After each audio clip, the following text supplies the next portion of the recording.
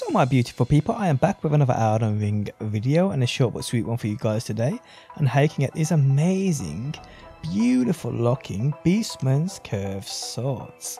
How's it going, guys? My name's DPJ, and if you do enjoy the video, leaving a like really helps out, and if you like what you see and want to see more, be sure to subscribe. Okay, so a weapon I haven't seen many people cover. I has actually sent a video on my Discord, and to me they were new. I'm not saying they're the rarest weapon in the game, I definitely don't think they are. Like every curved sword though, if you dual wield them, they have that beautiful nice like 4-hit attack, which can be pretty powerful. Put a few ashes of war on these guys as well, make them even better.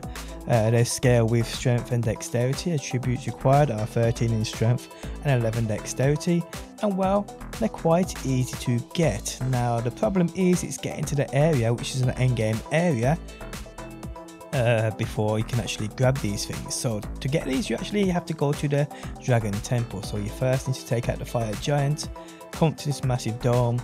I believe you talked to Melina, it's been that long since I got there. And you're spawning literally, guys, at the dragon temple. I think you're spawning around here, maybe here, I'm not sure, but this will be the first grace point you come to.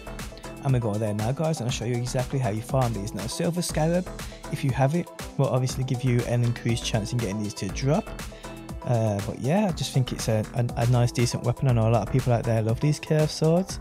Mine ain't leveled up, I ain't gonna waste my my upgrades on them, my materials on them, because I don't think that's necessary for me. But hey, the grace point we're at is this one right here, guys. You literally activate this, come out of this room, turn right, you'll see a ton of these ads right here, and then just take them out.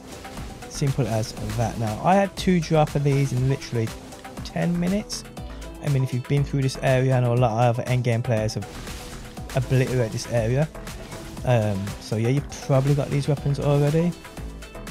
But hey, you can see these actual weird looking werewolf dog things. I don't know what they are.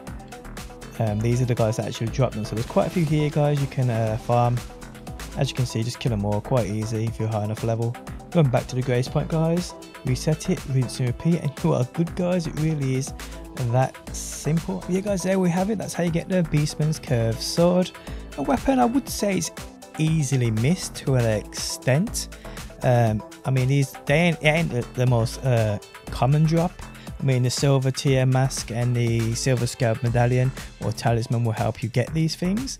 But hey, if a strength or dexterity build is something you're interested in, if you like those curved swords, these are pretty cool, guys. And like I said, they're definitely one for the collection. But there we have it, people. Guys, if you enjoyed the video, leaving a like really helps out. If you like what you see and want to see more Elden Ring, be sure to subscribe. And hopefully, my beautiful people, I will see you on that next one.